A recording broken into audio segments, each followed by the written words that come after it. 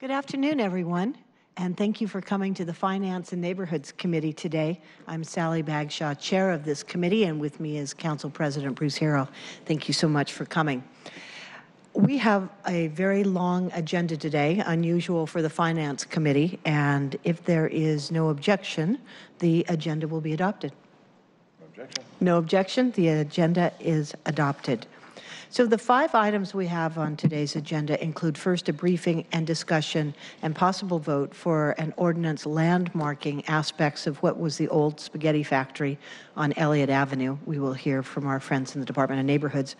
Next, we're going to have a community panel on the Sweetened Beverage Tax and how that tax can be used to increase access to food in communities most impacted by the tax. We're going to follow that up with a discussion that will be led by our central staff person, Yolanda Ho, on potential considerations for the ordinance, whether to create a dedicated fund. Some of the options are yes, no, and after the 2020 budget. So we'll hear more about that. We're also, after that, going to have a second panel and conversation on the importance of the Equitable Development Initiative, EDI. We know that this is important to all of us. We're also dealing with a balanced budget and how we're going to approach this in 2020 and 21 thereafter.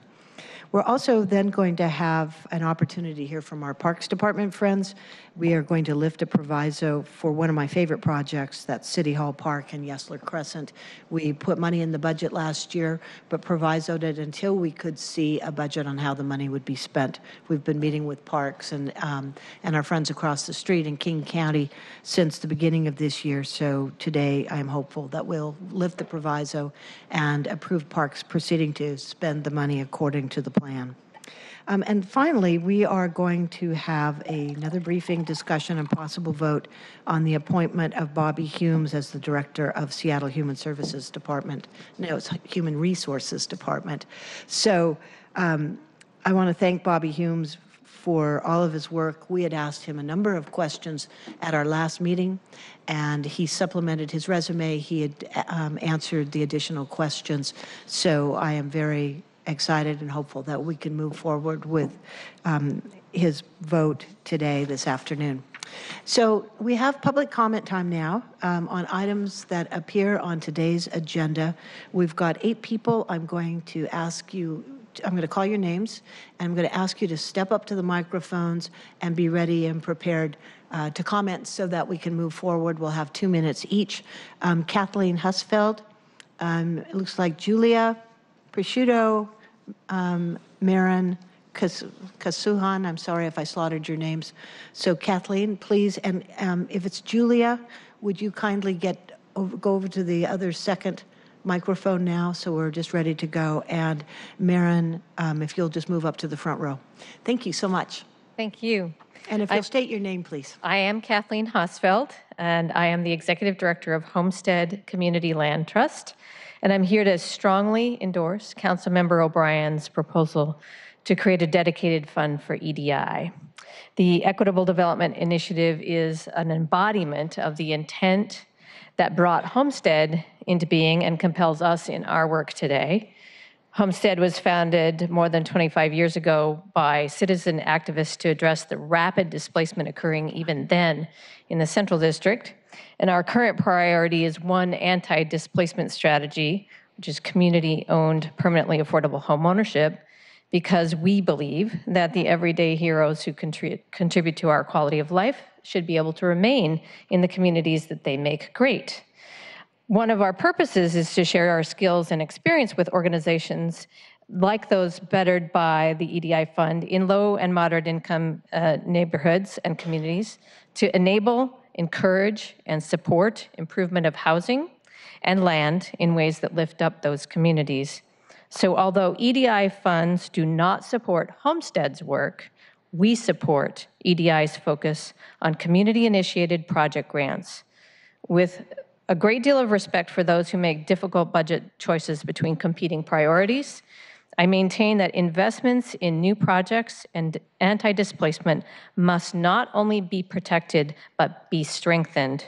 The need for new projects is urgent. We must accelerate the growth of community-initiated projects focused on anti-displacement and equitable access so that all might benefit from our city's tremendous growth and prosperity. Thank you. Thank you for coming down today. Julia, Maren, and then Lindsay. Good afternoon, council members. My name is Julia Pasciuto, and I'm a policy analyst at Puget Sound SAGE. I'm also a member of the Race and Social Equity Task Force who helped create the Equitable Development Initiative and sit on the EDI Advisory Board.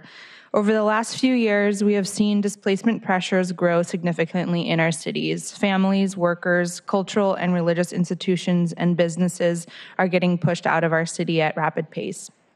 The EDI is the only fund that addresses a comprehensive anti-displacement strategy using a racial justice framework, and we need to grow and protect this important fund.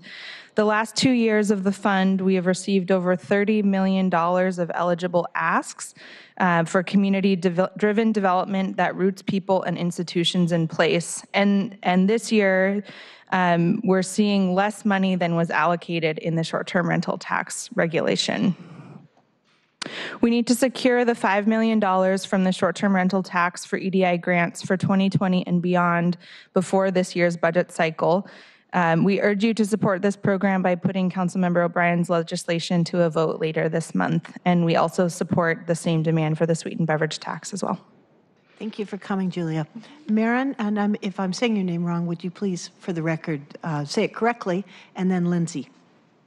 Hello, my name is Meron Kasahun. I am the Community Development Manager at Homesite, also a member of the Race and Social Equity Task Force. Displacement is occurring at a rapid pace and disproportionately impacts people of color and low-income folks.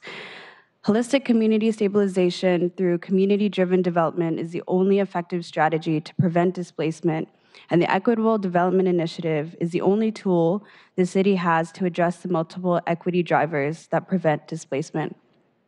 As a grantee of the EDI Fund, leading the development of the Othello Square project, Homesite will be able to leverage the $1.5 million investment from EDI tenfold for their project. We urge you to schedule a vote for Councilmember O'Brien's legislation to create a dedicated fund for both the EDI and Sweetened Beverage Tax by the end of this month. Thank you. Thank you very much. We have Lindsay, then Violet, then Simone. Good afternoon. I'm Lindsay Hovind. Lindsay, hold on just a second. Can I ask Violet to come on up? Thank you for that. And Simone next, please. Thank you. I'm Lindsay Hovind with the American Heart Association and the Seattle Healthy Kids Coalition. As I shared at this committee's last meeting, we were proud to support the passage of the initial ordinance that established the Sweetened Beverage Tax, and we're proud to support Councilmember O'Brien's proposed ordinance to create a dedicated fund for SBT revenue. This could increase transparency and ensure revenue is invested in a way consistent with Council's original commitment to community, to grow and expand food access and early learning programs. The tax is off to a promising start. It was designed to improve health by raising the price of sugary drinks to deter consumption and to raise revenue to be reinvested into community health and well-being.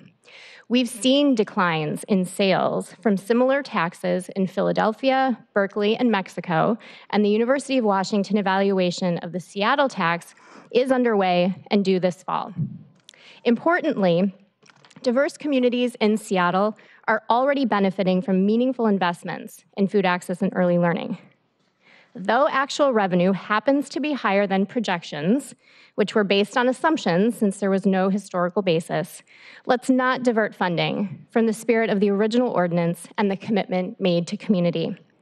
Please ensure all Sweetened Beverage Tax revenue is used to expand food access and early learning programs in communities that need it most, with passage of this proposed ordinance. Thank you. Thank you for coming. Violet, Simone, Patience.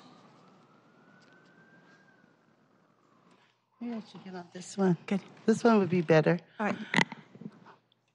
right. Good afternoon, council members. My name is Violet Labatine. I am with a lot of organizations, but I'm the director of the Tenants Union of Washington. I'm also on the board of Got Green. I'm here to speak on the EDI and the sugary beverage tax. We know right now that the displacement of tenants, of citizens in the city of Seattle is at a rapid pace. and we want to protect these fundings that were allocated to help people in displacement. I'm here to speak about also the sugary tax beverage. And what we're trying to do is we come to you, Sally, Councilmember Bagshaw, to urge you to schedule a vote for Councilmember O'Brien's legislation to create a dedicated fund for both the EDI and the sugary tax. I actually just got my vouchers for the sugary fresh bucks, and I'm happy about this because it helps me to buy fresh fruits and buy carrots and stuff like that because I'm qualified to get fresh bucks. And so these important funding does go to communities of color, that people that look like us and low income. And we ask that we urge you, Sally Bagshaw, Councilmember Bagshaw, to schedule a vote for Councilmember O'Brien's legislation, again, to create dedicated fund for both the EDI and the Sweetened Beverage Tax by mid-July. Thank you, council members. Thank you for coming, Violet. Simone, Patience, and is it Kwan?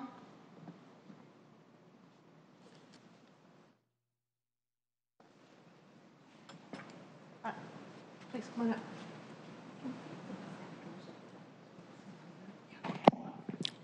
Okay. Hi, my name is Simone Adler, and I'm the organizing director at Community Alliance for Global Justice, and we are a member of the Coalition to Close the Food Security Gap with Got Green and other organizations. And I am speaking to strongly support the ordinance to create a fund for the sugary beverage tax to ensure that the revenue for this tax is being used as intended, especially and to be accountable to communities of color and low-income communities that are impacted by the tax, and in line with what the tax was intended to do in the first place, to expand community-driven food access programs. As community organizers and people that are working on the ground and educating about the benefits of this tax, there's been a lot of work that's happened, door knocking and otherwise, to get people to understand and support the tax. And so making sure that the revenue follows through on those commitments is important, both as community-based organizations, but also for the city to be accountable and transparent with how it's using the funds.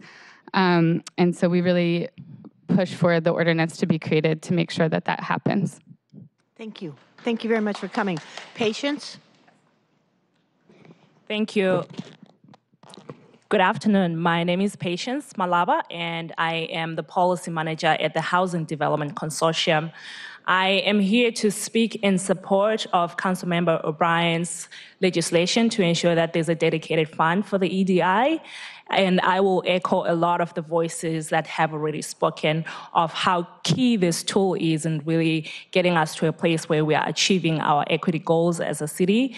The gap between the 30 million in application and the 5 million in actual dedicated funds is one that's telling of the deep need for a dedicated fund source. And I think it's important that we move forward in ensuring that the portion that was allocated in the short-term rental ordinance is actually being placed in that dedicated fund for the EDI. And in the future, we look forward to talking about other sources of actually extending the fund, because the need continues to be very visible, with many communities of color, low-income communities, really being affected by displacement in the most disproportionate manner. And I thank this committee for your work in getting us to a place of where there is an actual legislation that will be passed. So we look forward to seeing the legislation move forward and be passed. Great. Thank you. Thank you, Patience. Please, and our last speaker, just state your name, please. Yes, hi, my name is Quinn Pham. I'm with the Friends of Little Saigon. I'm also here to urge you to support the dedicated fund for the Equitable Development Initiative and the Sweetened Beverage Tax. I'm here to really speak on Little Saigon and our pressures and challenges that we're facing right now. Earlier this month, we lost another small business, Seattle Deli, to a private developer. They had to close their doors after almost 30 years of being there. And their family not only owned the deli, but they also owned the property that they were on, and they opened doors to other small businesses. And now we've lost out on that property. And without this fund, we wouldn't be able to continue to advocate for resources so that the community can remain in place and own and control our own properties. We don't want to see future businesses and properties that are owned and controlled by the community lost again because of all the development pressures happening in our neighborhoods. The EDI also supports the Friends of Little Saigon in our ventures to acquire property and develop something that we can also provide to the community to anchor the neighborhood. And so without this dedicated source, we wouldn't be able to do that. So I do urge you to continue to support that, to push for the $5 million to be dedicated to EDI. Thank you. Very much. So that ends our public comment period, and I would like to move on to the first item of business, which is our landmark project. So if you'd like to come up, Sarah, and would you like to read this in, Allison? Thank you. Item number 1, Council Bill 119540, an ordinance relating to historic preservation and imposing controls upon the Ainsworth and Dunn Warehouse, a landmark designated by the Landmarks Preservation Board under Chapter 25.12 of the Seattle Municipal Code. Thank you very much. So would you just we'll start introductions up here and your name and where you're working. Sure. I'm Joel Eslanian with Merriweather Partners, the company that redeveloped the Ainsworth and Dunn building. Great. Thank you. Jesse Clausen, McCullough Hildary. Sarah Sote, Department of Neighborhoods. Thank you all. So Sarah, are you kicking this off? Yes, I am. And I do want to say thank you all for coming. And if you feel rushed today, I apologize for that. We've got a lengthy agenda, so we may be moving on really quickly. So I'm here for the Ainsworth and Dunn Warehouse building at 2815 Elliott Avenue North. It was designated on August 20th, 2014 under standards C, D, and F. I won't go over what those are today. The controlled features are the exterior of the building and some of the exposed interior heavy timber structural system on the first floor and a portion of the site adjacent to the west side of the building.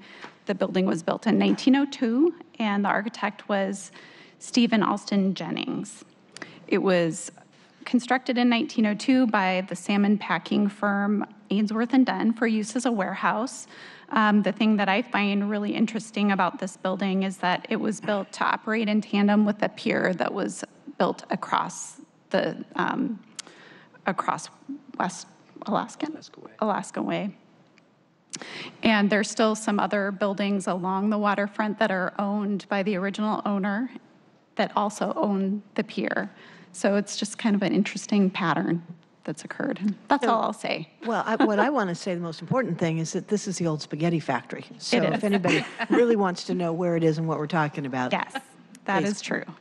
Jesse, did you have comments that you wanted to bring in? I'm speaking for the owner, and the owner can also speak for himself, but we're excited to be here. We're supportive of the designation, and interestingly, we're close to, after this ordinance is passed, we will be before the Landmarks Board to get transfer of development rights certified by the board to sell off the remaining development rights from the landmark buildings. So it's one of the only incentives that is available to landmark buildings to kind of, I guess, make some dollars off of the property that's been landmarked. And we're really excited to do that. Right. Joel, And do you have any? how many stories for TDR purposes do you get credit for? We're getting 70,000 square feet, so you can tell me how many stories that. Well, it's as if, I guess the opportunity that we don't have by preserving the building is building a new 6-story building. Okay, that's what I was looking for, was 6 stories. Thank you. The construction's coming along. I saw the new windows going in recently. It looks really quite beautiful. Yeah, thank you. Those are the new old windows. Those were all rehabbed and put back in place. They look really good. Thank you. So anything you would like to add about this? No, only that the TDR program that Jesse referred to is really an important incentive to help fund what is an increasingly expensive endeavor to preserve these historic buildings. Well, and this one in particular, I think it adds so much just to the character of the community on the north end of Alaskan Way. So I want to thank you, all of you who are involved in this. Any other questions for my colleagues? Okay, if not, I would like for the committee to consider passing Council Bill 119540. Second. Okay, any other comments? Okay, well, it's been moved and seconded. If there's no further discussion, all in favor, say aye. Aye. None opposed, no abstentions, so thank you very much. It passes, and I appreciate your coming today as quick as it's been. Have a good day. Thank you. Thanks. Very good. Okay, Allison, if you would kindly read in our second item, which is one of the reasons I think my council colleagues to say thank you, Councilmember O'Brien, Councilmember Gonzalez, Councilmember Pacheco for joining us. So the next item, please. Item number 2, Council Bill 119551, an ordinance related to creating a fund for sweetened beverage tax revenues. And who all is coming to the table? We've got Kelly Brown, thank you. Yolanda, thank you for being here.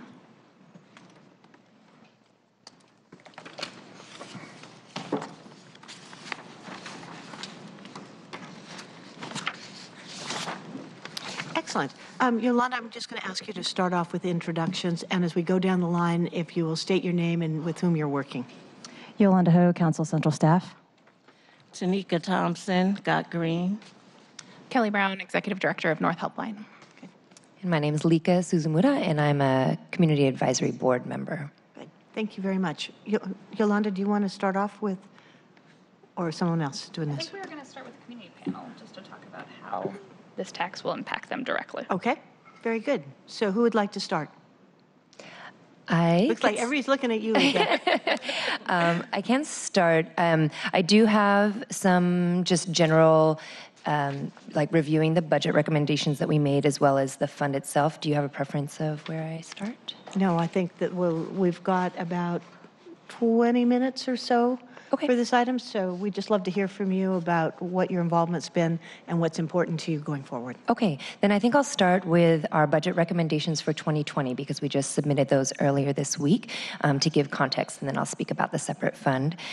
So this year, just recently, we made our 2020 budget recommendations for the council and the mayor, and this was after a process of gathering community input. We had 2 meetings for the community where over 60 community members attended, and that was at the beginning of May. And from those, the information that we gathered, we then developed our recommendations inclusive of the community voice.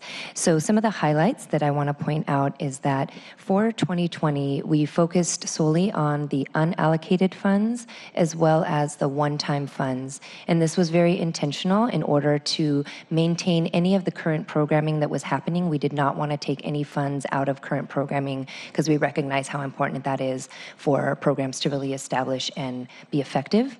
And so among the funds that were unallocated, we wanted to really make the focus of the investments go into community-led activities. So similar to what we saw with the Innovation Fund with the food access that went out through an RFP process, we want to expand that to the early childhood education component of the tax, as well as expanding that for the food access. And in addition to that, we allotted more funds for FreshBucks because we know that that has been a hugely successful program, and there is more community members that can be reached if that is expanded. We also were proposed from the budget office that there was interest in having money go towards food bank renovations, from what I understand. And so we also unanimously voted on approving that as well. And that seems like a good win for everyone. There's also funds that we expanded for evaluation, because one thing that we consistently heard from the community is that people really want to know if this is working. They want to know, are people getting more access to food? Who is being reached through the tax funds? And who is providing those services? And so we recognize that evaluation is a huge endeavor to be able to do, and that really requires establishing what is being determined as success for the programs, and then making the system to be able to gather that information. So we put additional funds into evaluation on top of what was already allocated for 2019. There's also the funds that were for the counter marketing that had gone in for this year, and recognizing that in order to do that well and effectively, we wanted to put more funds into that. And then lastly, with the one-time investments, there are funds that are going to be going towards an assessment for the Seattle Public Schools nutrition services. As you may know, there is a new nutrition director who is very interested and skilled, has experience in transferring a system into scratch cooking. So before we jumped into putting money into infrastructure, we really wanted to do an assessment to fully see what was needed to do that effectively with a long-term vision for that to be successful. We also heard from community members that in order to do some of the programs that are existing, for example, the Fresh Bucks program, distributing food to preschools and community centers, as well as the after-school and community meal programs, they need more things like refrigeration, large equipment to be able to process foods, and so we put money into that as well. So that's in a nutshell our recommendations. And just moving into the separate allocated fund that has been proposed by Councilmember O'Brien. All of the council members or the Community Advisory Board members are also very much in support of that, for the main reason being transparency with the use of funds and holding accountability to the original intent of the ordinance of expanding and growing the existing programs and not having it be displaced to other programs. And so in order to protect that and really have accountability and transparency to the community, we all are in support of having that separate fund for the sugary beverage tax revenue. Thank you for coming today. I really appreciate you taking your time. Kelly Brown, please. Oh. Hi, again, I'm Kelly Brown from North Helpline. We operate 2 food banks in Lake City and Bitter Lake, and I'm here to kind of talk about what an expansion of funds would look, or how that would look at North Helpline, as opposed to the supplanting of funds, which happened this past year. Through the SBT funds, there was a wonderful study which was presented to council, examining the needs of food banks and food access throughout the city. And their findings was that we report funding difficulties at food banks to be able to meet the needs that we're seeing in our pantries and food banks. The needs for funding are for staffing, for vehicles, for food, for space, and then just general funding. We need to have the staff to be able to deliver our services. Personally, at North Helpline, we have community groups approach us quite frequently looking to add a pop-up site at a school or at a housing development or different things like that, and we just simply don't have the staffing to meet that need right now within our current staffing structure. So that is something that could be possible with the expansion of funds, is expanding that staffing to be able to do that, as well as purchasing culturally appropriate and healthy fresh food. That's the best way to deliver food to folks, is being able to purchase things. We have wonderful partners who give lots of donations of foods and things like that, but really having that purchasing power to supplement and to be able to provide the full complement of nutrition to the communities that we're serving is super important. And so, yes, expansions of funds would provide those opportunities, and we definitely support the legislation in front of us. Can I just go back to something, Lika, you raised, and it went by me fairly quickly, that the board recommended additional funds for food banks this year? Because I know there was some discussion last year. I just want to make sure I understood what you said. Correct. My understanding is that it's specifically for infrastructure. Infrastructure being what Kelly's talking about, or for more food itself? I'm confused.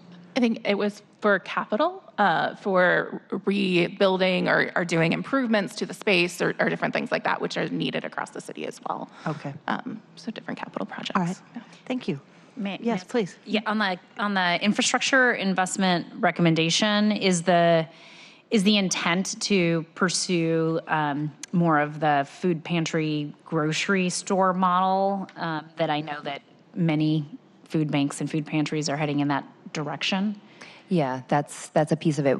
My understanding from what they presented to us, that there was a need for the Ballard Food Bank, and then Northwest Harvest also needs some infrastructure support, and then that would be about half of the funds that they allocated, and then the other half would be going out through an RFP process so that other food banks could apply for those funds. Great. I've heard, and I'm definitely not the expert on this, but maybe you can help, that some of the way that food is flowing through the system to folks at food banks, there's a need for more refrigeration on site because of the, I believe if I hear correctly, there was protein showing up in a way that is great, and yet when it comes in big waves, you can't just sit down on a shelf. It needs to be refrigerated. And so that was one of the needs that I had heard identified that food banks need. But Yeah, definitely. Cold storage is gold in the food bank. Just being able to have a fridge to put produce in to stay fresh. We have wonderful donations coming in from community gardens and pea patches, and being able to just store them safely and get them out to the folks who need them, as well as if the meat donation comes in, being able to put that in the freezer, and so that the supply is something that can be relied upon by the people that we're serving, rather than have a bunch at one time, or like, oh, this one day we got a bunch, so everybody gets it. And being able to accept more of those donations so that we're able to serve our communities. Good, thank you. To add and clarify, Please. that is part of the one-time investments that we put in specific for things like refrigeration. Thank you, it's very helpful. Tanika, and welcome. Thank you. So my name is Tanika Thompson. I am the food access organizer at Got Green. Going to a food bank is a little different for the work that I do. We aim to reach families who are in the food security gap, and those families are families that are working and they make is what's considered a living wage, yet they are not, because of the cost of rent in Seattle these days, they're unable to provide healthy food for their families. They will not go to food banks. And so the Fresh Bucks and Fresh Bucks expansion programs are very important for these families. They won't go to food banks because they think that food banks are for people who are not working or are low income, and they don't see themselves in that category. And they say, well, let's save that food for someone else who needs it more than I do. So right now, we have been able to reach, I think, 2,000 families, enroll 2,000 people into the Fresh Bucks voucher program. But I just realized that we can do so much more. The waiting list is so long. If we had the revenue, all of the revenue from the tax from last year, we could have reached so many more families. Do you have numbers on that, Tanika? I only have numbers for Got Green. I know that there's a total of 2,000 families enrolled. Between 8 organizations, we all had the opportunity to enroll 150 individuals apiece. And then there was a public site that enrolled 1,000 people. Thank you. You're welcome. And so Got Green was able to reach demographics of people who were 60 or older, 53 people who were 60 or older, and seniors are having a hard time having access to healthy fruits and vegetables. We were also able to reach a lot of African American individuals. And like I said, a lot of the people, the majority of the people who were enrolled were families in the food security gap. They don't have access to benefits like EBT and SNAP. And so we really didn't want to reach out to those too many of those individuals because they do have access to the Fresh Bucks program. I just wanted to say all this to say that I think that it's really significant that we have more money to be able to go towards the Fresh Bucks expansion program because there is such a great need. The waiting list shows that need. Thank you, Tanika. You're welcome. Any comments or anybody want to respond? Okay, well, Yolanda, that brings it up to you. And you've written an excellent memo. Thank you for that. And I've also distributed to all of you a letter that our Budget Director, Ben Noble, sent down about 45 minutes before this meeting started. So I want to make sure that all of you had a copy of that. Okay, so as we provided some background a couple weeks ago about the history of the Sweetened Beverage Tax, and so I run through a quick summary in my memo about the things that the revenues can be spent on, and based on some of the conversation here, we might want to think about amending that to allow for capital project investments for food banks, because right now that's not in the list. Right now it's only Seattle preschool program capital projects, but that's something to think about. And just kind of reviewing what had happened during budget last year, which impacted our 2019 adopted budget in regards to the use of the unanticipated excess SBT revenues to supplant a general fund and in specific programs, I also lay out just kind of identify the programs in which that occurred, primarily in the Department of Education and Early Learning and Human Services Department, specifically things like food banks, the Parent-Child Home Program, child care vouchers, and nurse-family partnership. So, and then also note where last year during budget, there was a green sheet sponsored by council members Juarez and O'Brien to provide some additional funding for food banks last year, and one time, the $270,000 in excess ongoing funds. And so that leads us to the legislation sponsored by Councilmember O'Brien, Council Bill 119551, which we briefly discussed at the last committee meeting, but made a couple of changes that I want to talk about. So again, we are creating a dedicated fund to track revenues and expenditures by city departments, and also establishing financial policies with regards to the SBT revenues. Specifically, one thing is to codify the policies, so have them in the municipal code so people can see them easily instead of having to try to track down the ordinance. So we would be adding a new section to the municipal code in Chapter 5, and increase the flexibility for the allocation of funds to one-time or limited term expenditures. So instead of dedicating 10% specifically of the SBT proceeds to these uses, we could allow up to 10%, just kind of providing a little more flexibility. Last year, we amended the original policy, which had been initially 20%, to 10%, given the higher than anticipated projections. So we could cover the obligations we had that were outlined under those. And are in that category, I think, much more quickly than had been anticipated. Specifically, the endowment for the Seattle College's 13th Year Promise Scholarship Program, and the $1.5 million for job retraining and placement programs for workers who may be adversely impacted by the tax. And may I understand? Yes.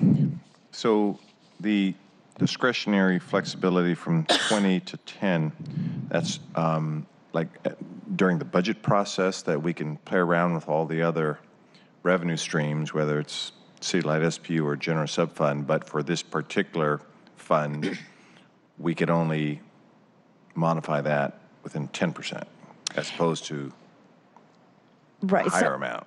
Well, so initially, in the original ordinance, so there was 20% had been allocated to these one-time or limited term expenditures, and then 80% to the ongoing programs. Right. And so that had been based upon the conservative projections of, making sure that we can cover the $5 million endowment for the Seattle College's 13th Year Promise Scholarship, and the $1.5 million for the job retraining, as well as the one-time costs for administering the tax.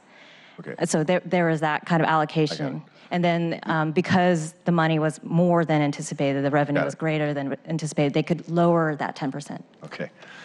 The portion that went to the community-based fund, I can't remember the name of the group. What's the name of the group that had some discretionary funds? The CAB. The CAB. Yeah. I'm sorry. The CAB membership. I didn't mean to offend you. How does this 10% proposal affect the amount that goes to the CAB? So that was in the big... More or less or... So what had happened was when the tax went into effect, and then we began collecting revenues, but there was also the idea of creating the CAB to help provide recommendations, but they had not been appointed yet, the members to the CAB. So the thought was that there was initial kind of take of, okay, we have this certain, the projections, we're going to allocate a certain way, but we're going to hold, I think it was about $2.7 million for this body to allocate as they see fit once they are fully up and running. Right. And so that was then what they did. And so that happened last year, was that $2.7 million was then distributed as the CAB had recommended. And so, but then the idea was that ongoing, the CAB would provide as we have heard that kind of every year recommendations on how the SBT revenues be allocated. So the idea was that they were going to provide recommendations to the council and the mayor on how all of the revenue shall be allocated over time. So there isn't a reserve every year for the CAB. It's more like they are recommending, and in this case, they have made recommendations about the unallocated revenues. And so there's, yeah. So let me see what I'm hearing then. So the 2.7 we set up for them to have some discretionary use. Moving forward, they'll have an advisory role on the full fund, but 3 years from now, they're not getting another 2.7, another 2.7, 2.8. That they just get to advise. So we're not earmarking a sub-fund for them in the future. Okay. Yes. I didn't realize that. I thought that the way we had set this up, that in perpetuity, they would always have their discretionary fund outside of it, but that was short-lived to 2.7. Yeah, it's just a one-time. Okay, thanks, Yolanda. And just to clarify, we only recommend. We've never had full power over any of the funds. And so we recommended for those 2.7 and now making recommendations for all of the funds. See, that was, I had a misunderstanding of that. See, I thought the way we had set that up was that 2.7 was for the community to decide, and we'll play around with the other and look at our priorities. I didn't realize that was just, again, a recommendation. I thought it was, you had more power, if you will, on that. Councilmember O'Brien. Yeah, I mean, my take on all this was that we were going to start collecting revenue in that first year while we were still establishing the Community Advisory Board. And so, and we didn't want to not make investments while that board was being formed and working together. And so based on the guidelines that we had set for the CAB, in the legislation, said, well, here are a chunk of things that we think we want to do, and then we'll leave some, a pool of money likely to be for the latter half of the year for the CAB to recommend. But in future years, the CAB would be able to give us advice on the entire budget because they will have been formed at that point. And that's what you spoke to today was not just a chunk of it, but here are the sets of investments that we think you should consider in time for the mayor to consider in the mayor's budget and for us to consider. And I imagine we will see you and members of the CAB throughout the budget process talking about what your expectations are. Yeah. Thank you for that. Good. So, a question? Yeah, just really wanted to clarify on pages 2 through 3 of your memo, Yolanda, you sort of lay out the SBT revenues that supplanted general funds and then listed out the programs. And the programs that I'm focusing in on are the Parent-Child Home Program, the Child Care Assistance Program, and the Child Care Program, and the Nurse Family Partnership. And I just, and those are high priorities for me and I think for the City Council in general. And I guess what I don't see in the memo and what I'm not tracking very clearly is if Councilmember O'Brien's proposed changes would eliminate funding for these 3 programs, 4 if you include CCCP. So I think the intention is that well, there are options obviously that can be taken, but the intention is that there would potentially be other funding for these programs where the supplantation had occurred, right? So that is about $5.7 million that had happened last year, and so that would of course require finding additional revenue sources or cuts, but it would not be about, so I think that we're just identifying where the supplantation had occurred, but it would not necessarily cut it. I think I don't want to speak for them. Well, no, I mean, I think the technical answer is that, and I'll give you my policy answer in a second. Right. I mean, there's a difference between the intent and what the bill actually does, and you drafted the bill, so I want to know, what does the bill do? Right. So the bill would not cut the funding at this point. So I think it kind of accepts what has happened to date. Now, if, say, there's a supplemental budget that comes in for this year that does supplantation after the effective date of the ordinance, then that would be counter to the spending policy of no supplantation of general fund. But it does not undo what has been, it's not retroactive. Well, yeah, I know it's not retroactive because we've already spent the money. So unless we're planning on billing people, have them pay us back, I don't see that as an option. But I mean, I suppose my recollection, and I would have to go back to read the enabling ordinance, but my understanding is that these programs were within the spending intent to begin with. So I'm not tracking why they would be on the chopping block with sort of the understanding that, or sort of the theory that they somehow are outside of the contours of what is acceptable expenditures. No, well, so none of these programs were outside of the acceptable expenditures. That was not, the issue was not that. It was the issue that some of these were supported by general fund up until, and then the SBT was used to free up that general fund for other priorities. Right, because we created a sugary beverage tax in order to fund stably these programs. In part, these programs. So Councilmember O'Brien. Yeah, my intent on creating a sugary beverage tax was to augment these programs. And so we said, there are programs that already exist that are doing work around healthy food access and early education, and 13-year promise too. And we want to do more of that. And so, because that's going to support these communities that are impacted by the sweetened beverage tax, they're disproportionately impacted. And so, we go and collect a bunch of money, and my intent, I think it's pretty clear in the legislation, the original legislation, was that this would be additive.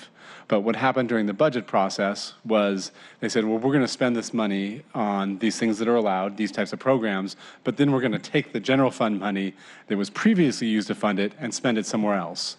And we don't know exactly where that was spent, but that's the problem I have, is that we said to community members, yes, certain communities, Tanika, the people you were talking to on the doors in your community, yes, to the extent you're consuming sweetened beverages, you're going to pay more for those because of this tax we're implementing. But the programs you're getting access to, whether it's Fresh Bucks or a preschool program, there will be more spots because we're adding money to that. And that is not what happened. They took that and said, we're going to take some of that money and use it to fund other programs. I don't know exactly what programs they were. I think loosely it was probably homeless, but we can't really track the color of money once it left that door. And that's the challenge, is that we collected, $20+ million disproportionately from certain communities, but we didn't increase spending for those communities by $20 million.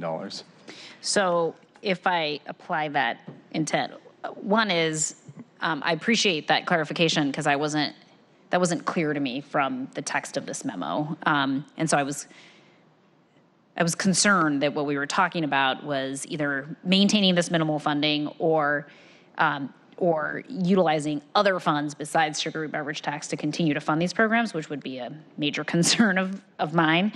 But to apply your theory, so in other words, if we look at the parent-child home program, which is within the contours of acceptable expenditures for the sugary beverage tax revenue, we spent $1.113 million on that, correct? Mm-hmm.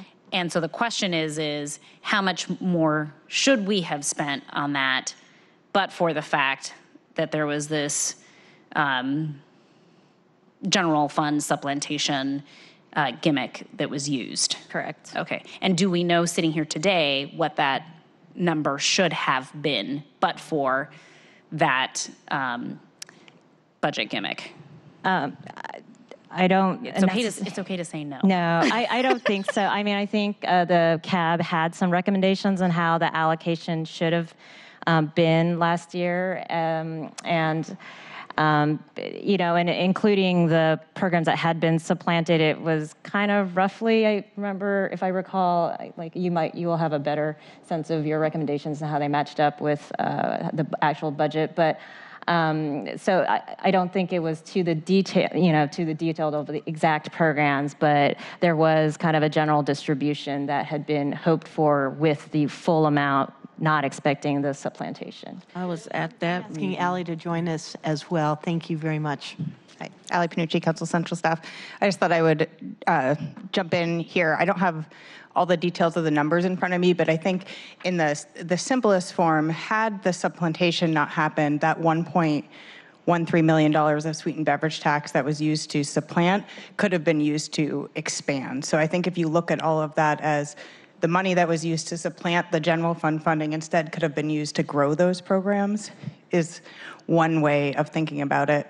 The challenge is that the other programs that would have needed to be cut in order to achieve that because we were still trying to fill a funding gap for other programs. And can you describe a little bit about what those other programs were? I know we talk about permanent supportive housing, but I think it's going to be really important for us to get into the detail about what this bill would do, and particularly when we have an endorsed budget last year. I know all of us we have the same values here. We want to support these programs, and my concern at this moment is to make sure that we've got all of the detail on where the money went last year and what other programs might have to either be cut back or eliminated if we move forward.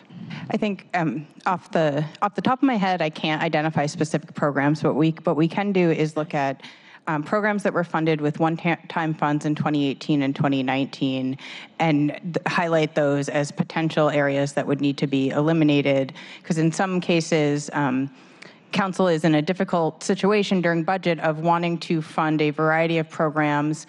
We are only able to identify one-time cuts or a one-time revenue source. So for that year, the budget is adopted to fund a program that really will need ongoing resources with one-time funds. So I think in the context of this conversation for the sweetened beverage tax, I think that and correct me if I'm wrong, Councilmember O'Brien, the thinking is to not go back and try to unwind everything that was done in 2019, but moving forward to make sure that additional programs that are currently funded with other resources sweetened beverage tax isn't being used to fund those existing programs and instead are only being used to expand programs that are already funded with sweetened beverage tax revenues or to fund new programs that are consistent with the policies outlined in the sweetened beverage tax fund ordinance.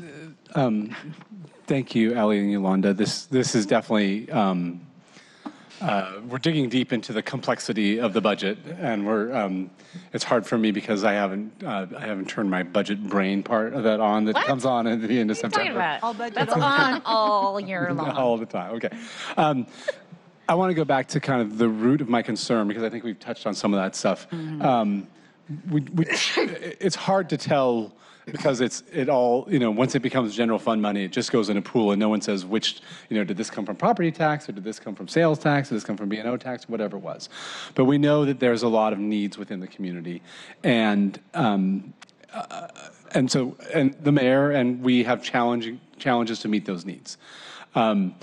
We can use permanent supportive housing as an example, if you like. I don't know if it would be appropriate to say, but those are probably types of programs that may have been funded in part by one-time funding before, and they're looking for sustainable solutions. That is a budget challenge that we have and will have going forward, and we absolutely need to struggle with that to figure out what is the best way to do that. It may be that we have to cut programs, or it may be that we need to raise additional revenues. My perspective of what happened last year is we chose to raise additional revenues, and we raised those additional revenues by using the sweetened beverage tax, which we knew was a disproportional tax on low-income communities and communities of color. And that's the heartburn that I have, is that if we need additional revenues to pay for these, the people that are consuming more Coke and Pepsi because they're marketed to or live in neighborhoods that don't have access to healthy alternatives shouldn't be disproportionately responsible for solving the homeless crisis to fund it. If we want to fund the homeless crisis, if we need more money for permanent supportive housing, that's a hard call for us. We'll have to go find revenues, but let's find a tax source that is more equitable than this. The only reason I supported the Sweetened Beverage Tax was because we would be investing that back in those communities along the guidelines that we laid out here. And when the supplantation happened last year, I felt, and I largely because I heard from community members who felt that, hey, this was not what we sold to our community members when we said you should support this tax on you.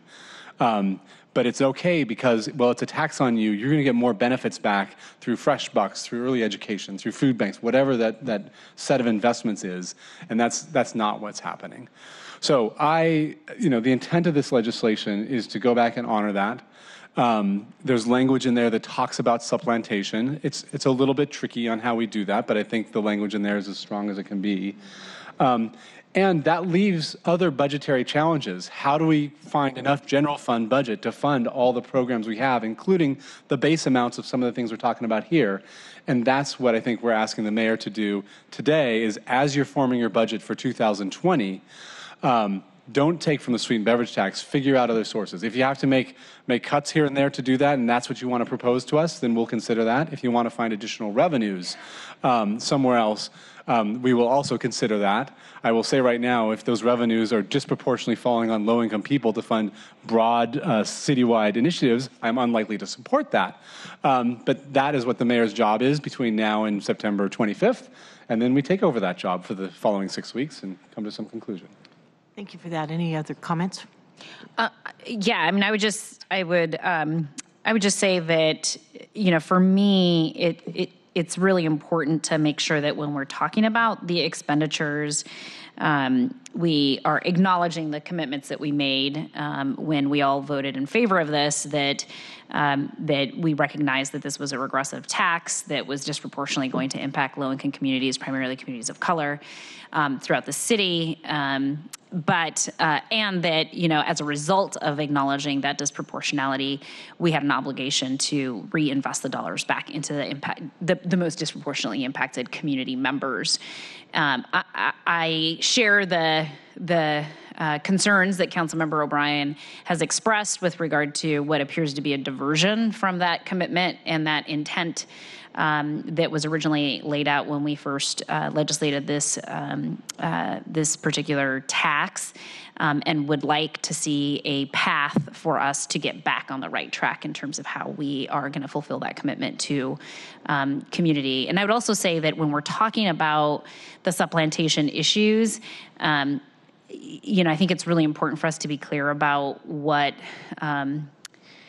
the impact of this bill, as proposed by Councilmember O'Brien, will have on some of the policies that I see as some of the programs as I see clearly within the rubric of commitments that we made to community, right? And it is very clear that the individuals who greatly benefit from programs like the Nurse Family Partnership Program, the Child Care Assistance Program, and the Parent-Child Home Program are the same exact populations that are being disproportionately taxed in this area. And so, I feel strongly that we need to continue to make really clear that we're not backing away from those investments, that in fact what we're doing is wanting to protect those investments as sort of one of the priority investment areas that we considered and debated and made policy choices about during the deliberations of the sugary beverage tax. And so I was a little concerned when we first started this conversation that there was some moving away from those programs that created anxiety for me. And so having a better understanding of the true intent here is really really helpful. Yeah, and I would like to apologize because I assumed that we were all on that same page and understood that I was speaking about being able to reach 2,000 families when there's actually 122,000 families who need that assistance. Yeah. And taking away from that revenue really did not help what we were trying to do. Yeah. Please, Council President Hero. I'll simply say I didn't hear anything that Councilmember O'Brien said that I disagreed with. I fully agreed with everything you said. It's sort of simple as that.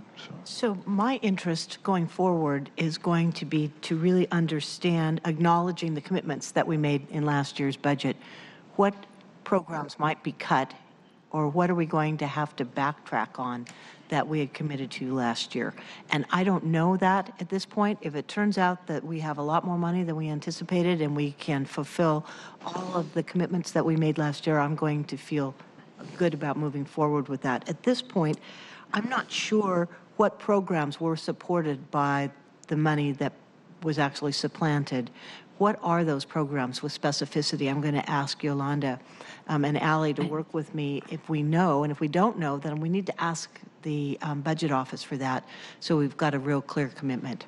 I think I would just note that it was anything funded with the general fund, frankly. So the choices in terms of what is not funded or finding a new revenue source would really be anything that was funded with general. I'm going to call it general fund, because the Sweetened Beverage Tax was in the general fund. And I think that therein lies the challenge, is that we can identify all of programs that were funded with one-time ads or cuts, and that might help narrow the universe of programs. But I think the good and the bad is that it is anything that was funded with the general fund. Yeah, it seems to me that the irony here is that the question posed by Councilmember Bagshaw is the question that we're all struggling with, but is the one question we can't answer because we don't have a dedicated fund that allows us to do that kind of accounting and the tracking. So to me, that's the irony of the situation and the conversation. And I think the reality is that we have to make difficult decisions in budgets all of the time. In this context, we made those difficult decisions when we considered the creation of the sugary beverage tax and defined clearly what the investment priorities were going to be. So anything that was funded outside of those spending priorities as adopted by the city council are the things that were likely inappropriately funded. So inappropriately? Yeah, I mean that were inappropriately funded in the sense of it fell outside of the rubric of what we said the sugary beverage tax revenue could be used for. So, I mean, I think it's almost, you have to inverse it and say, like, what are the things that we did fund based on the revenue?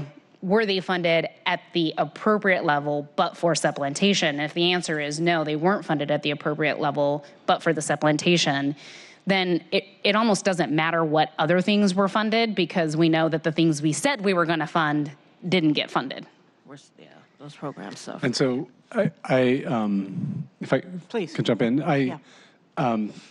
Councilmember Bagshaw, it would be, I think the question you ask is a very appropriate question, and I don't know that there's a real answer for that or that we're ever going to get one. I mean, I think my sense is the answer is that's the budget process. It is the entire budget document that shows all the mix of things we spent on, and there's no way. I mean, you know, the mayor could come forward and say, no, those specific dollars went to this program, and that may be accurate or not, but it's somewhere in the budget, and we don't really know, and it all got mixed together. My concern, again, is that we made a commitment, or at least I made a commitment, to community members that we were going to tax them, but that tax would be dedicated to additional investments in their community, and we didn't do that.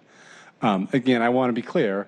The mayor didn't go, buy a new car with this money. She's investing in other things that we really care about. Right. I just don't think it's fair to tax these particular community members to make those investments. And we could sit here and talk about this for the next 4 months, but I don't think we're going to get any more clarity. And the question I'm asking my colleagues to consider is, if you agree that this population that's disproportionately taxed by the Sweetened Beverage Tax should not be funding the broader funding, then let's put that money in a bucket and reserve for the general budget. We will have plenty of hard discussions during the budget, as will the mayor as she proposes the budget, but let's take this pool of money off limits for that. And I really appreciate you all being here today. I appreciate you being here a couple weeks ago. I appreciate your ongoing engagement for the months before. I really want to do whatever I can to let these people get back to doing their work and not keep dragging them back here. The question before that they're asking me is, and in the next panel too, this money was intended for us. Do we have to come here and keep defending it? And I want to say, no, we want to block that off. We'll have a big budget fight over, what else we want to fund in a couple months. But let's block this money off today and let these people get back to work, and we'll resolve that other questions as we work through the budget. Good. And I'm going to end this because we have other items, and we will continue this conversation. Just getting fun. Yeah, thank you. First, I want to completely respect and say I appreciate so much the heart that I hear from you and have heard from you all along, Councilmember O'Brien. You are committed to living up to your promise. So I want you to know that I appreciate that. Where I'm coming from is not inconsistent with that, but I feel that we made some commitments to our budget last year. I want to know what that is. If it's permanent supportive housing, if it's the nurse-family partnership, if any of that is going to be implicated, I want to hear from our budget office, but we can do that after today. So, Council President Harold, do you want to put any final words on this? No, I'm just, again, I'm fully supportive of what you're trying to do. And I, quite frankly, I think we all sort of felt that when we articulated. I had a lot of heartburn to even support the tax. And then because of what you said is where this money, that's why I'm so passionate about the 13th year. The 13th year program is near and dear to me because, quite candidly, black and brown people are the beneficiaries of that, the impediments of going to a school. And so that was real, those are real dollars that were in, only for 5 years, by the way, but I figured we can get the program up and running and then we could figure out other ways to do it. So sort of, I like the concept of that sort of sacred money, so to speak, that we're going to really try to pump back into the community. And so, but we'll probably have some arguments about, Councilman Gonzalez, for example, mentioned child care assistance program and nurse family partnerships. Certain council members were just passionate about that bucket too, in a good way.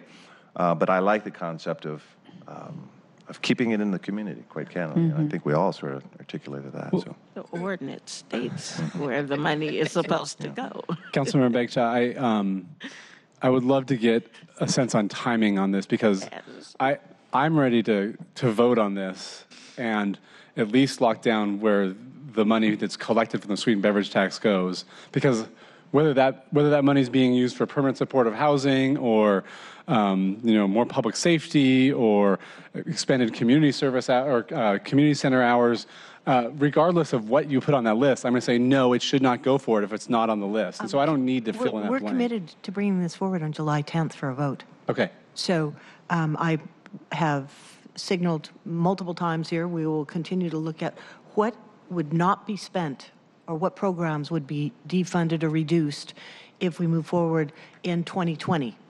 If you're talking about wanting to make sure we've got the ordinance in place in 2021 and thereafter, we still need to consider about what that looks like. But I think we've got 2 weeks. And we'll vote out of committee on July 10th. I appreciate that commitment. And just to be clear, we can ask the mayor what she will defund, but I think we'll hear that on September 25th, or what she finds additional revenue for. Agreed, but I really would like us to have some information about that by within 2 weeks, so that we're not just left with somebody saying, "Oh, you got a $5 million hole in October." We need to be thinking about this as we're going forward. So we'll have this opportunity in the next 2 weeks to have more clarity from the budget office about what the implications are. And what happens if the city budget office doesn't provide us a satisfactory answer? We have an opportunity to make our decision then. All right. Well, thank you all for coming. Really respect all of the work you're doing. And again, I just want to acknowledge that, Councilmember O'Brien, you're pushing this for all the right reasons. Could I ask one clarifying question just to central staff? The EDI, I'm sorry. No, sorry. So the EDI money, the Equitable Development Initiative or funding, none of that, I remember we had some one-time. Yeah, that's. Dive into that. But what I was going to ask was, I thought part of your proposal was some of it would go toward that. But during the first round, we came up with that money from one-time sales of other property. It was like $15 million or something like that. Go ahead. I have two separate ordinances. Okay, so that's... And the next ordinance we'll discuss right. is about EDI. But okay. I've talked about them out of the same side of my mouth multiple times. So that was confusing me on this one that. here. We haven't quite gotten that yet. Gotcha. All right, thank you. So thank you for coming. And if you'd like to read in the next item, which is EDI, and we'd ask the next panel to come up. Thank you. Item number 3, Council Bill 119402, an ordinance related to funding for the Equitable Development Initiative and affordable housing, creating a fund for short-term rental tax revenue. And I believe we have Colleen Echohawk was, oh, she's in the back. Nora? And Allie again. Here, thank you. Colleen, welcome. Thank you. And we have Nora? Yeah, and I think Nora has a time constraint, so we might want to start with Okay, I think, okay. She got through security. Yeah, right. That was, Made it. I didn't realize you could do that. Yeah, well, here, Just walk around. live. All right, so Allie, why don't you introduce yourself? Colleen and Nora will go right down the line. Ali Panucci, Council Central Staff. Colleen Echohawk, Chief Seattle Club. Noura Yunus, African Women Business Alliance. Thank you. Okay, so do you want to introduce this, or shall we do what we did last time, which is to start with Colleen and just talk about the implications for you, what you were planning to do with many congratulations again for your Chief Seattle Club and the Lazarus Day Center construction project. We're very excited to be partners with you on that. Well, yeah, thank you so much for having me. I'm really honored to be at this table again to tell you about our project and to really highlight how the EDI fund has been so important for us.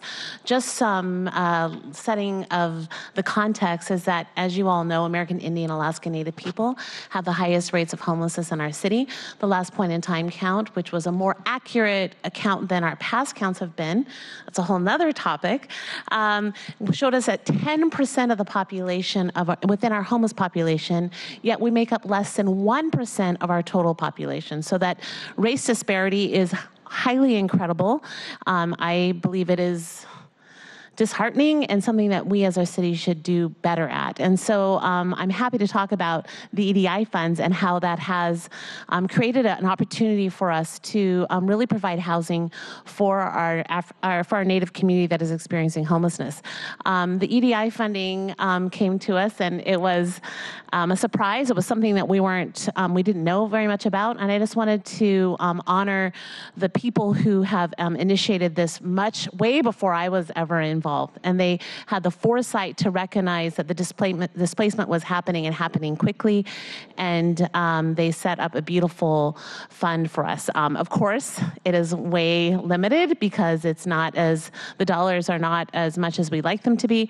However, for our project, a small organization like the Chief Seattle Club that did not have a huge amounts of assets, it was incredibly helpful for us to get going. We received $750,000 of that funding. That went all to pre-development. And that was so essential for us because we just did not have the experience. We had the gutsiness and we had the passion to move forward because we knew that we had to do something. But those dollars were just imperative. We just wanted to say huge thanks to OPCD, who worked with us to try to figure out how to get us the dollars. So that was hard because we hadn't done this kind of work before. I'm really excited to say that we go to construction in November. So we will be creating this beautiful building of 80 units of housing. One thing we really love about the building is that we believe it'll be one of the first buildings in our downtown quarter that's named a Lushootseed name. So it'll be the All building, which means home. And we hope everyone thinks and talks about that name because that is part of changing what has been the norm in Seattle for the past many years. And English has been the prominent language, but part of equity in our city is to understand that we are in the Coast Salish territories. I could talk to you forever about this project, and I've talked to almost everyone. I will be in Councilmember Pachango's office soon, so you'll hear more from me on Friday. But I just want to thank everyone around the table, and especially Councilmember Bagshaw, for your continued support and love for the project. We just see it and feel it. Thank you. Thank you. Please, yeah. Colleen, can you I'm really excited about your project, and I know it's been years in the making. This is awesome. The EDI money gets paired with Office of Housing and other resources to build this whole project, but the EDI money what piece, it's typically not going towards the housing itself, but there are other, what part of the project is it funding for your For project? us, it was funding the early architecture issues we had, right? We had to like understand the site. So we did geo surveys, we did water surveys. We had to use it, we wanted to build a basement in Pioneer Square. Well, we used those dollars to realize, bad idea. We're not going to do a basement in Pioneer Square. And so we used those dollars to get all the pre-development work, done, and it has been huge. The other thing I'd say too is it helped us with just capacity. Our organization has grown, so 75,000 of it was just, let's get Cheese Seattle Club staffed up appropriately to do this project because it is, a big undertaking. But it's also, I think that what is amazing about this funding too is that people of color organizations that have not been allowed to by government to build housing. This is remarkable because we're doing it, and it's. I had a friend who's done a lot of development and said, Colleen, it's not rocket science. And I always hear that in the back of my head. Yeah, that we have the knowledge, the ancestral knowledge as well to know how to do this. Thank you. And I just cannot heap enough praise on you and your board for the work that you've done. And I also want to acknowledge how much support you've gotten from Pioneer Square, from your neighbors, from people that are there. And also I want to say thanks to SDOT. I appreciate the fact that SDOT has been willing to look at the whole Fortson Square and the approach, because one of the things you told me early on was that you wanted to be able to use that property out front as a community gathering space, a welcoming space, and also as essentially a job training opportunity if you had the cafe, if you were able to sell native jewelry on site. It is that kind of development we're talking about. So well done. And Thank you. We're very excited. excited about how things are going. Thank you. Would you like to proceed, please? Yes, please. I'm so honored to be here as well. And kudos to saying ancestral language, power to the community. I'm coming from African Women Business Alliance. We are strength-based, data, mission, and community-driven focused for Black women diaspora in business. Our mission is to provide Black women diaspora with holistic approach and culturally responsive tools required to start, to grow, and scale a business through a holistic approach model that focuses on training, one-on-one coaching, marketplace, and seed capital. And I personally, as a founder and executive director at African Women Business Alliance, I was on the verge of giving up when this funding came to us. Just like you, surprise. I was not expecting it because it was mainly self-funded, and I mainly started it because I saw a tremendous amount of potential in my community, not just Somali community, but I'm talking about African Black women diaspora who have been doing businesses for years in this city, but they stay stagnant. And for me, from an equitable lens, that is unacceptable because we live in the most beautiful, progressive city as Seattle. But talking about the Equitable Development Fund and what it did so far, it has helped us, it gave us two things: the stability to remain on the course, push forward, and really rely on the resilience and strength of our community and use that to move us forward. And another thing it did was to really instill the faith that I have and we have with the board and the community members themselves, that for us to close both gender and racial gap in business development for Black women diaspora, we have to work authentically and intentionally with other service providers, with our institutions currently in progress, financial institutions, academic institutions, and the funding that comes from the city does give us that faith that we're not alone. And it's a I don't want to say small because it has done tremendous amount of benefit to us. We got funded through the capacity building, so we received $75K.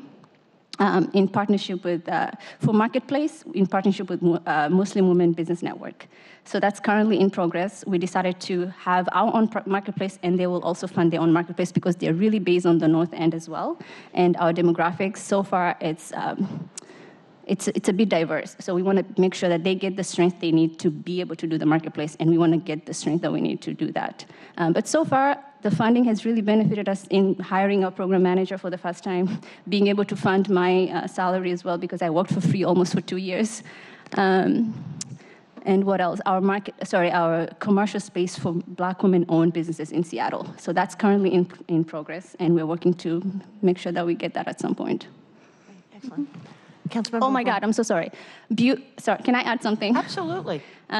One of the best things that we are currently doing so far right now, talking about closing both the gender and racial gap, is really sharing the narrative of Black women in business. And we realize that, yes, we can do technical support, yes, we can focus on hiring people, but honestly speaking, from doing this work and from my own personal experience as a Black African woman, diaspora, or immigrant, and a mother, is that people are not aware of the value Black women diaspora are bringing to the table. And thankfully, we got $10K from the funding to be able to develop a beautiful short film that is going to take, we're going to show it in October sometime, in partnership with Diego Lynch, who's our great filmmaker. And we're able to tell these stories and talk about data, because we are really focused on data, talk about gentrification, because majority of our women members have been gentrified. It's been so sad, like sometimes I find myself crying dealing with these women who, like I've dealt with them 5 months and then you go visit them, they're gone. And so the problem is rapidly increasing and we don't have enough capacity or resources rather to like address things. However, collectively, I do have the hope that somehow we can come to some equitable conclusion. Well, thank you very much. Any questions? Councilmember O'Brien, do you want to? If I could just jump in before Ali starts, because I really appreciate the two of you being here today and talking about how you've accessed the Equitable Development Initiative funding. The anti-displacement, and I also really appreciate that EDI came at a time that it was like, wow, this is an amazing resource, and that people have been trying to find these sources for years. And there's been some amazing work that helped inform the council getting behind this. The anti-displacement work takes so many forms in our city, and I think it's really easy for me to lose sight of what that always looks like. Affordable housing is a huge piece of that because we know people are being displaced because they can't live here. And we have a bunch of tools for that, not enough, we need more. But it's not the only reason and the only tool we need to have. And what you have both described here today as this flexible pool of funding that can support housing like it did for the Chief Seattle Club, but can also support other initiatives that are anti-displacement initiatives is really just great to hear and great for me to kind of internalize too. So thank you for that. Okay.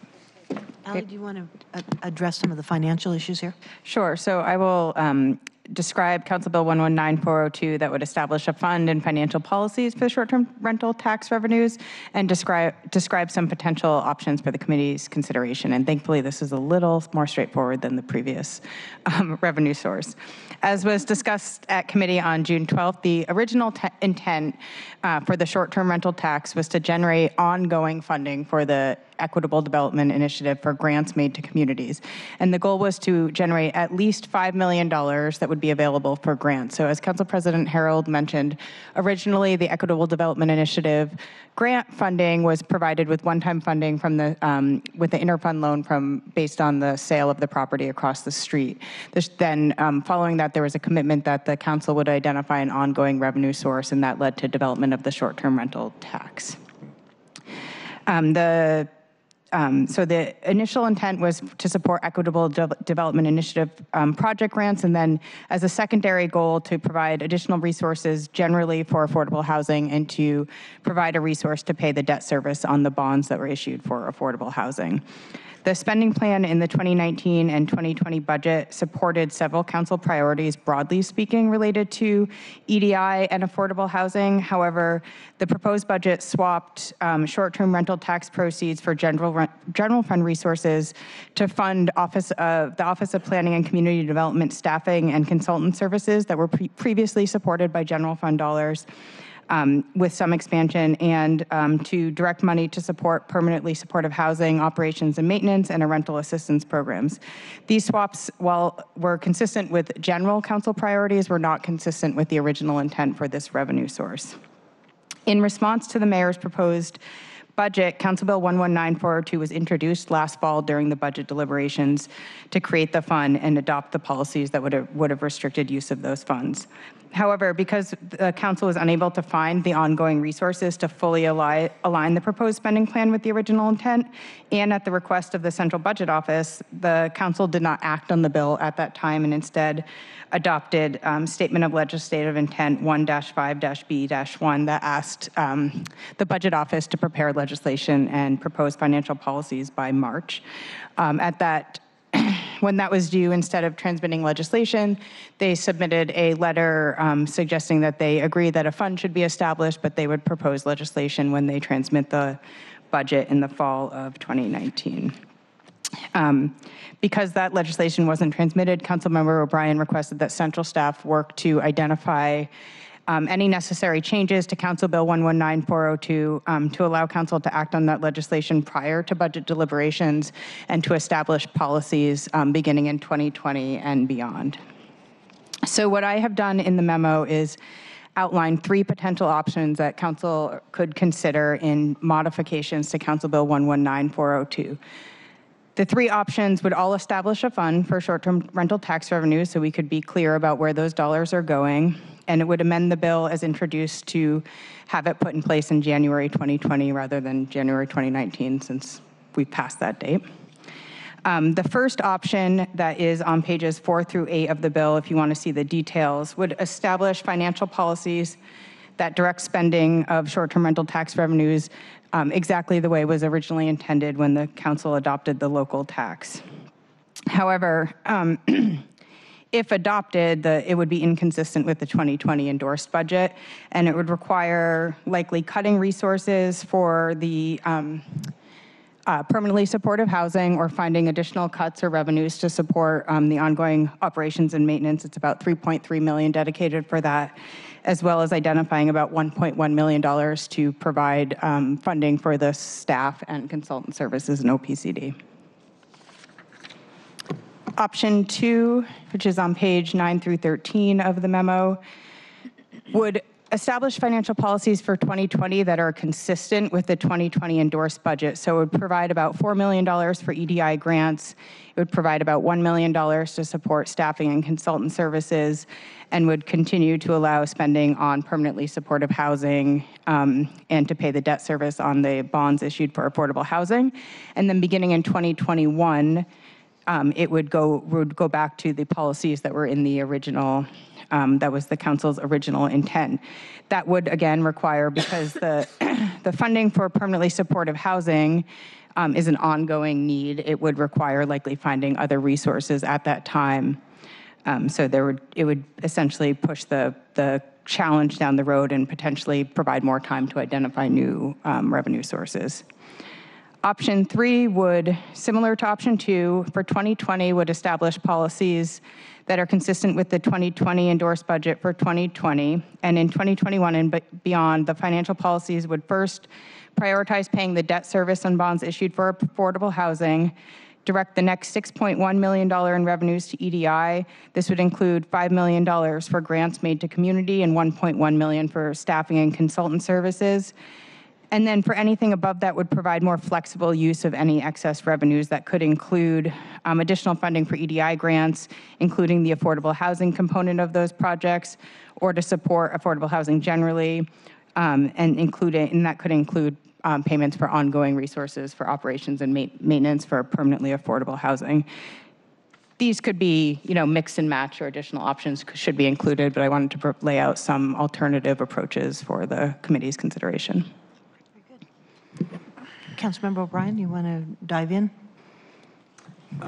That actually is much more clear than, it's much less complex, I should say, than the last one. So I don't have much to add. I'll just, similar, I think that these sets of investments, I can't remember the exact number, but I think there are over 20 applicants for the pool of money last year, and we funded a fraction of them. And we know that every year as more and more organizations get more and more familiar with this, I expect to see more and more applications for it. And so I imagine this is a pool that we would want to grow, not to shrink. And so, I'm looking for support from my colleagues and happy to have discussions between now and the 10th of July on how we can get as much funding into this. It's a little, one of the tricky parts we're in right now is we really don't know what we don't know how much money we're going to receive from the short-term rental. We're receiving the money, but Allie, maybe you can tell us a little bit about the status of it. The data coming over is a little complicated and hasn't been totally digested yet, so we don't really know if we're on target, ahead of target, behind target. Yeah, so the state began collecting revenues at the beginning of this year, and it's a convention center tax, so it goes to the convention center, and then any revenue generated in the city of Seattle comes to the city. So there is a delay in us knowing what the revenues look like. To date, I think initially the budget office had thought we might be looking at less revenue than we had originally projected. It looks like we think we are on track to stay close to the $10.5 million that was proposed in the adopted 2019 and 2020 endorsed budget, but we really won't know until early next year how much revenue is generated, and hopefully we'll all be pleasantly surprised and there will be excess revenues, and that could help some of these problems. But going into discussions of the 2020 budget, we won't have enough information to really know if there'll be excess revenue. And so what my hope in that situation would be to do, so in last year's budget, the proposed budget that came with the mayor only included $4 million for grants, and then $1 million for staffing, and we were able to boost up that $4 million to the $5 million in grants as committed, without cutting anything else, because we found, I think, community development block grant money, which is somewhat restricted and not great, but it got us through 2019 budget. There's a mix of proposals in here between your options, and I would be really interested in figuring out how we can make sure for 2020 we can also get $5 million in grants. And so that's a conversation that I would love to try to put some parameters around, with this legislation, recognizing we may have to continue to work on that in the budget. Perhaps some version that talked about, a chunk going to the bonding, a chunk going to what was in the 2020 endorsed budget, but then the next, if in fact the revenues are coming in slightly higher than we think or above what we budgeted for, that would go towards the EDI grants. The EDI, and then any surplus to go to that too. So that's an open question. If it turns out, because this is a relatively new revenue source that we still don't have our hands around, I would love to put some language in there that really strongly pushes, any money above the 5, the 1.1, and the 2.2, whatever that adds up to, 8.3 maybe, something like that, 7.3. That sounds about right. 8.3. What if we get money above that, to try to dedicate as much of that as possible to EDI, because at least for the next few years, I think that's going to be an important source or important place to invest. Great. Anything else? We still have 2 more agenda items to move through today. Thank you very much. Thank you both for taking your time to come and join with us, and I wish you the best with all the work that you're doing. Thank you so much. Very good. Thank you. Thanks for coming. I've hit my word count for the day, so I'm going to excuse myself. Yeah, that was a lot for you. You're wearing more appropriate shoes today. Very good. I can't see my toes. I can't see your toes. All right. Would you like to read in the next item? Thank you. Item number 4, Council Bill 119552, an ordinance related to Yesler Crescent Improvements, amending Ordinance 125724, which adopted the 2019 budget, including the 2019-2024 capital improvement program. Excellent. Thank you. And Christopher Williams, welcome. Tracy Ratzlaff, thank you so much for all of your help. So are you going to introduce it, Tracy? Surely I can. Tracy Ratzlaff, Council Central Staff. So council members, during the 2019-2020 budget discussions, you added about $470,000 of additional funds to the Yesler Crescent Improvement Project. This is a CIP project that was actually funded to the tune of about $500,000 by the executive in the 2019 budget. You wanting to understand perhaps how that $970,000 of total funding might be spent, put a proviso on that money and asked for the Parks Department, the executive, working with other departments as well in the community, to come back with a proposed spending plan. And so what you have in front of you is the ordinance that releases the money, and also attached to the fiscal note is a description of how the funds will be spent. Great. Thank you. It's one of the best summaries ever. And Christopher, I'm going to pass it to you, but I want to acknowledge and say huge thanks to you and your team. You are always so gracious and have been very involved. And I also just want to say for my colleagues, this isn't just about parks. This is the King County building across the street. We've been working with them. DESC, Sound Transit across the street. Big focus on the community engagement, but what you are doing in City Hall Park and Yesler Crescent is making a huge difference, and I want to acknowledge that and say thank you. Thank you very much. So maybe I'll jump in there. We're proposing a set of intentional, people-centered strategies to make City Hall Park essentially work better. The strategies build on the success of the prior year. People-centered strategies focus on people versus our traditional focus on built environment. We want people to use the park. The goal is to create vibrancy in the park, increase public use while increasing the public perception of safety. Research shows that people report feeling safe in parks when there's lots of activity and activation going on. So part of these expenditures are divided into capital and operating. We will spend over the next 2 years roughly $306,000 to invest in operations. That's activation and a whole series of things I'll go through later. And then over the next 2 years, we'll spend about $664,000 in capital investments in the park.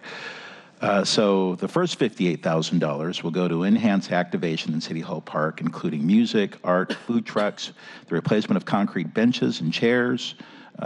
These features have already been improved by the Pioneer Square Preservation Board. I should note that any changes to Yesler Crescent or City Hall Park need to go through the Pioneer Preservation Board.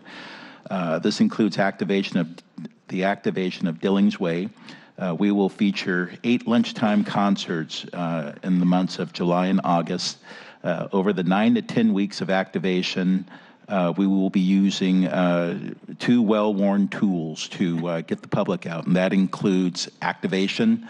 As we look at kind of the hierarchy of what's effective, safety, enhanced maintenance, and activation, we know that activation and bringing the public out works the best. So we'll leverage those tools against creating a better public experience in City Hall Park. The second thing we'll spend money on is roughly $50,000 on enhanced site maintenance, including cleaning of the globes, adding additional lighting, tree pruning, and all of the enhanced maintenance features. That is the other part of that 3-legged stool. This also includes revamping the lighting in the Jefferson Alley. This is the lighting this is the alley space between the park and the courthouse.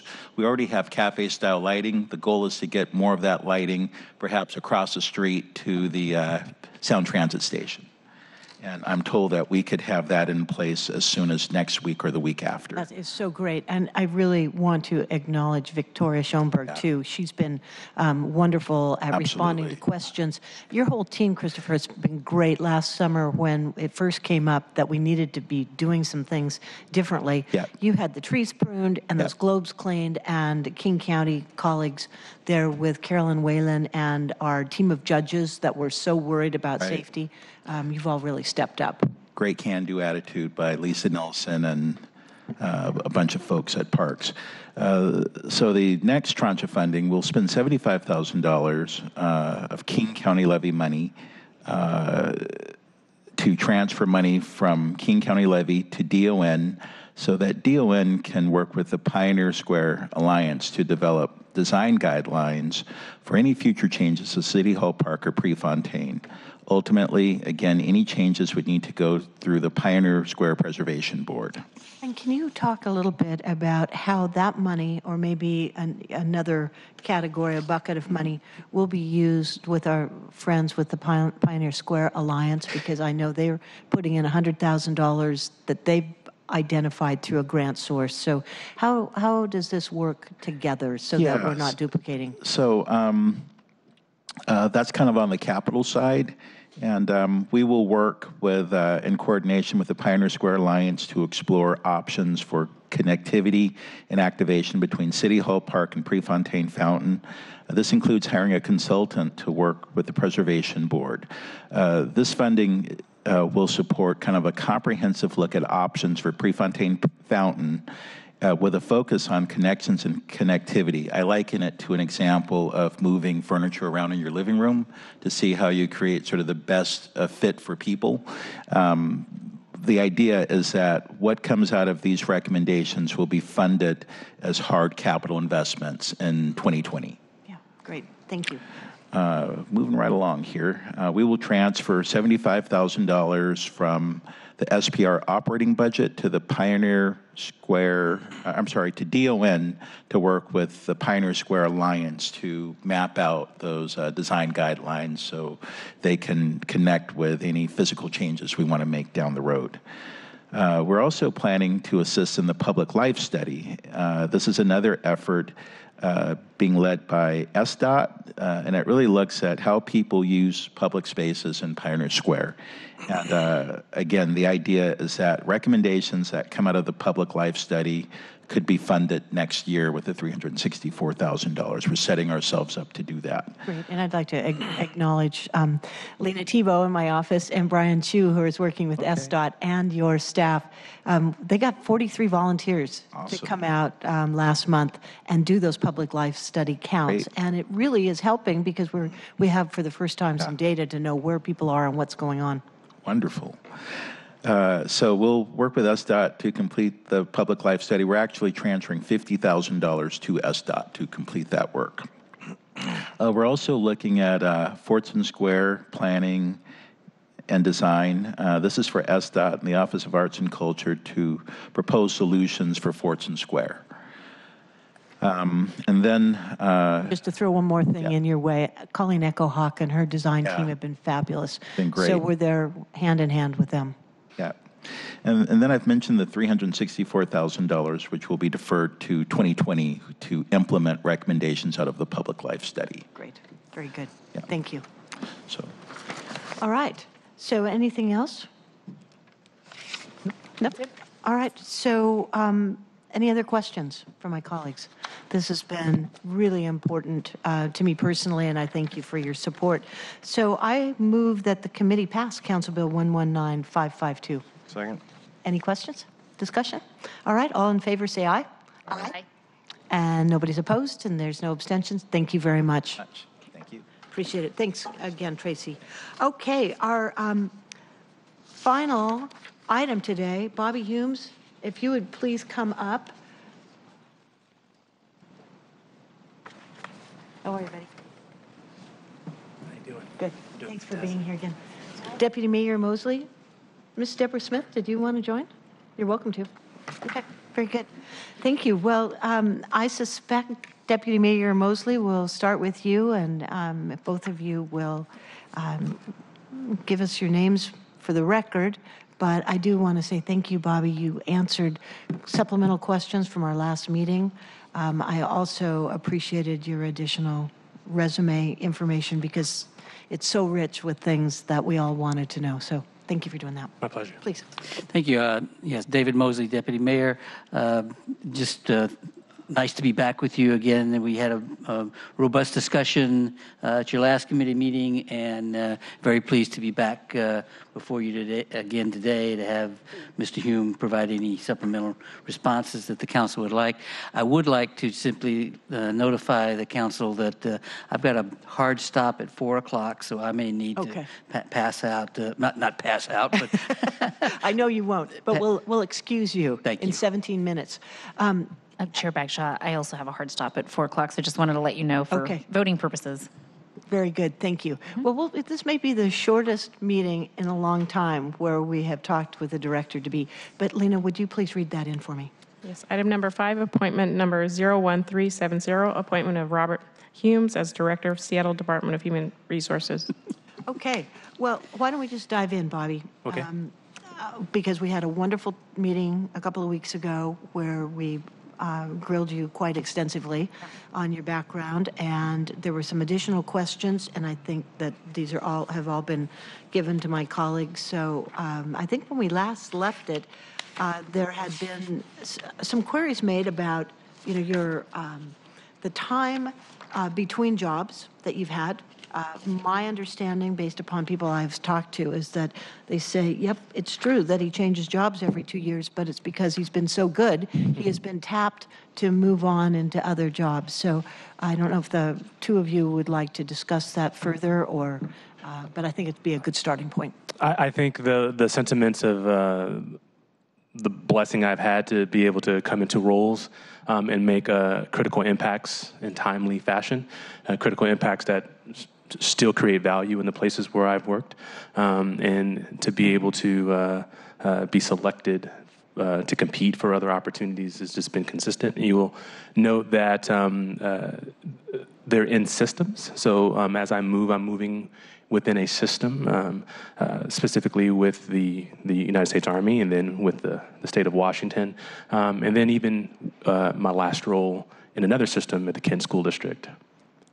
And I know that you were working as HR director in our Parks Department. Yes. And were tapped by the mayor to come and take over as the interim director. Do you want to talk a little bit about what has your experience been in this interim role?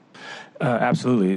My experience in the interim role has been shaped by the opportunity that I see within the department to leverage key skill sets that are already there. We have a great customer service, value-driven approach to how we do work, and I think there's an opportunity to leverage more inclusive action, bringing more folks to the table as we make decisions to create that.